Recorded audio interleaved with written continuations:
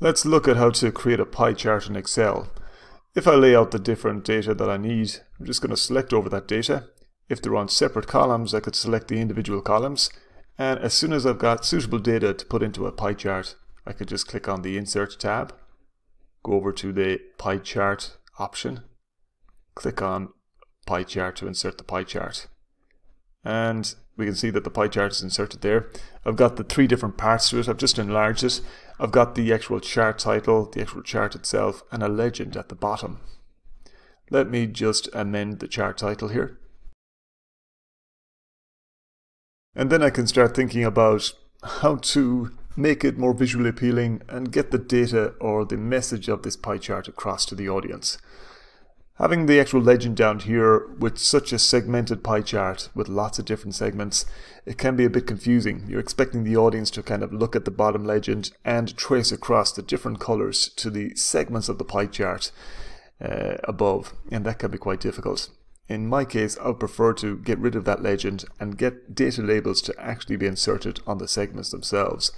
So I'm going to select that legend, hit the backspace key on my keyboard, and then come into the middle of the chart, just click on the chart once, and I'll get a set of options over the side where I get Format Data Series.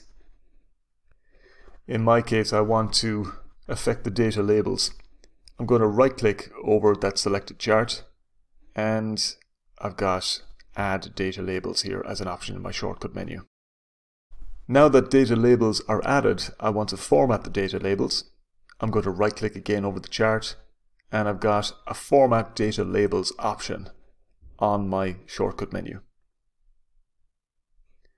That will bring up several different options here between fills and different effects, but I want to go over to this last option on this side pane, which contains all of the different series name, category name, and so on.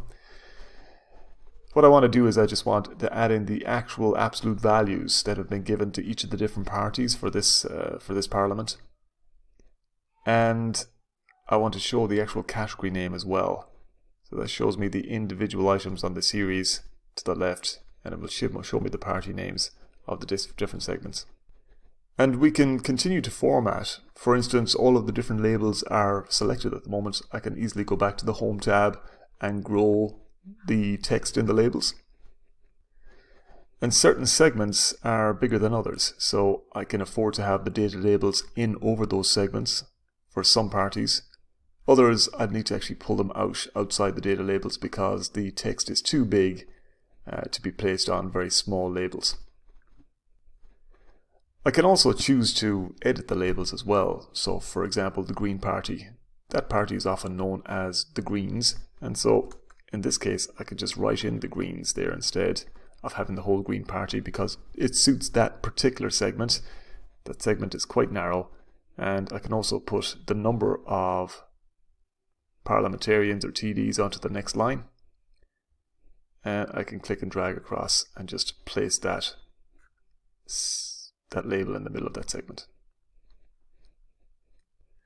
And that's a brief overview of how to construct a pie chart with labels on data segments.